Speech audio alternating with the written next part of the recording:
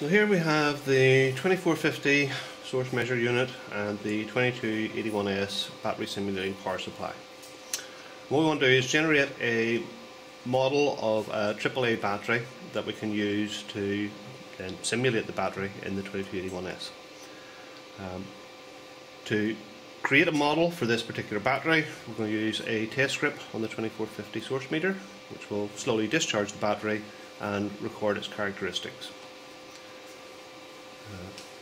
So to do that, we're hooked up at the moment. It's just a simple voltmeter reading 1.57 volts, and the test script for our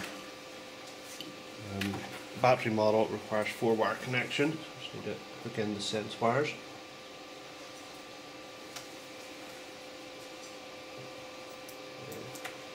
So our test script basically is going to discharge the battery at whatever current we tell it to, and measure the open circuit voltage and kind of under load voltage to determine the ESR at various states of discharge.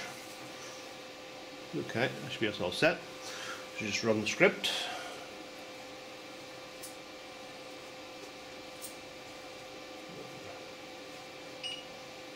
Okay, so asking if we want to use front or rear terminals. We're using front. Tell me make 4-wire connections to your battery. That's what we've just done. Measured battery voltage 1.574. Continue. We have the option of discharging via constant current or current list.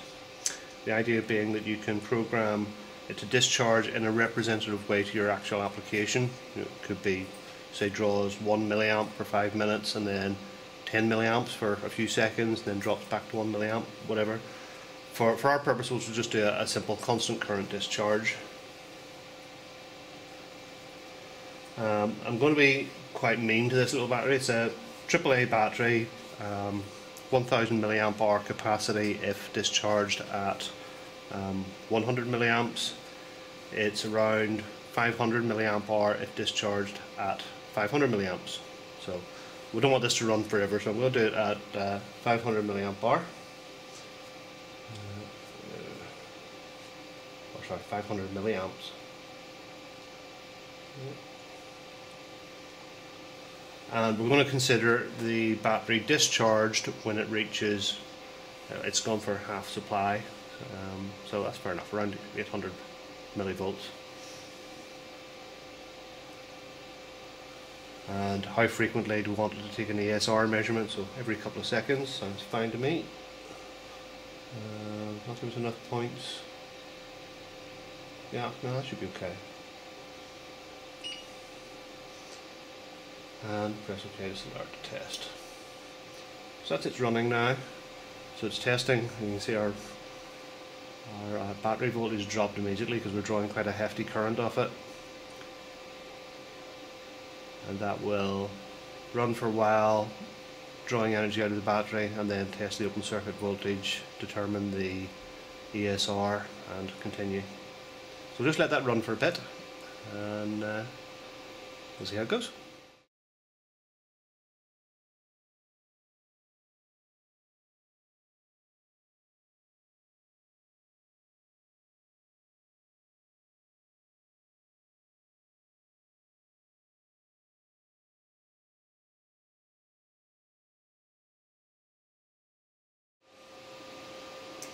Okay, so you can see our test has now completed. It's drained the battery down to 800 millivolts and is asking, do I want to save my model data to USB drive, which I absolutely do.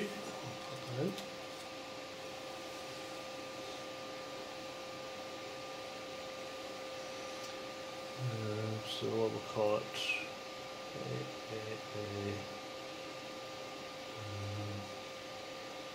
500 milliamp. That'll do. 7 for audio, yes. Test complete. That's okay to finish.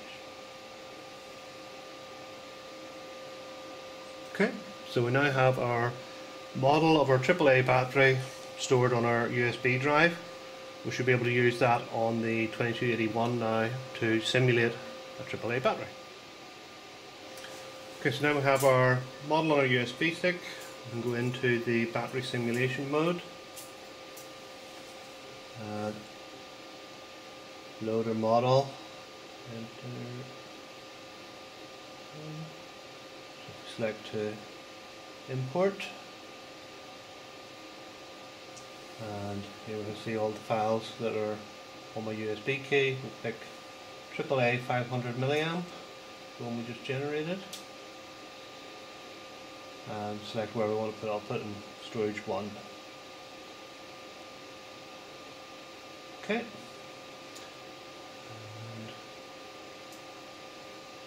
we should now go back to the home screen, be able to select which model we want to use.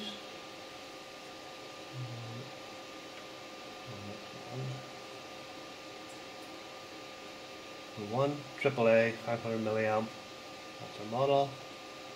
Load that. We can see at 100% charge, it's sitting at 1.56 volts.